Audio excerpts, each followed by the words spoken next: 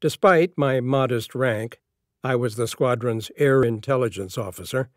My responsibilities made me the custodian of our top-secret documents, our deployment orders in the event of war. Those orders were periodically updated, and when they were, a senior staff officer from Fleet Headquarters, always accompanied by an armed Marine, arrived with a sealed envelope. A ritual followed. I signed for the new envelope, and he signed for the envelope that I removed from my top-secret safe, a miniature vault embedded in my large office safe. Except on these occasions, this inner sanctum was never unlocked. I had no expectation of ever learning what was in those envelopes.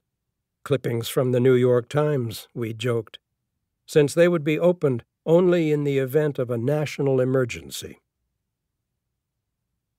On a date in mid-October that I cannot recall, I was informed by telephone that a new envelope would arrive at an appointed time.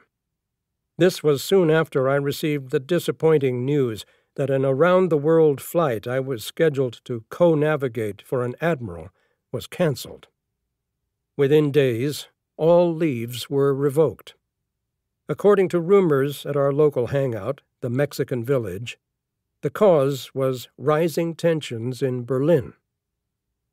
Although we were on the West Coast, a sense of being engaged in an international crisis permeated my squadron's ranks. Extra munitions and weapons we had never before stored were delivered to our hangars.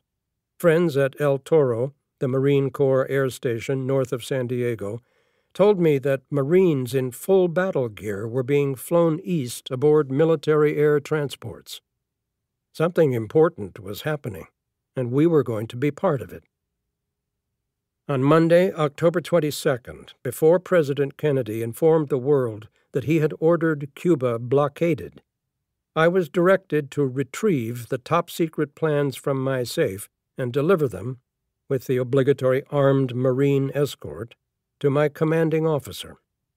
Our squadron's senior staff, the captain, the executive officer, and the operations officer, had assembled in the captain's office to review the war plans.